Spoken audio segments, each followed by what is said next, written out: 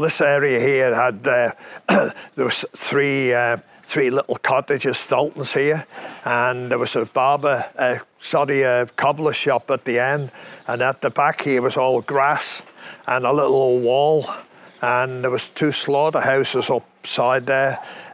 Stanley Woods had one, and Quails, the butchers, had the other, and they would have the stock in the grass in the field here, and it was quite common.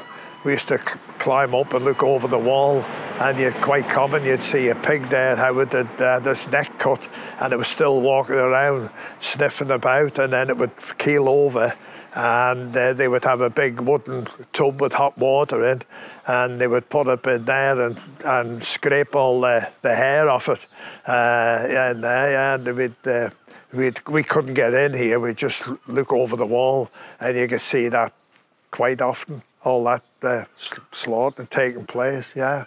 And then there was Garrett had a slaughterhouse just down the way here, the back of the old Lloyd's Bank building, and that was common, all this. And then the slaughterhouse down Castle Street, they were all open, it was all happening, nobody bothered.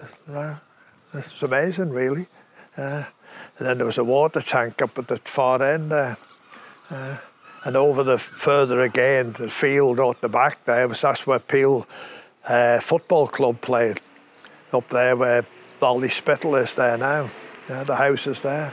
That was the field before they moved up to the pressing ground up on the Douglas Road. And this building here, that was the old maths school. I don't remember that as a school either, but that's what it was. Yeah, school, yeah, for navigation. Yeah.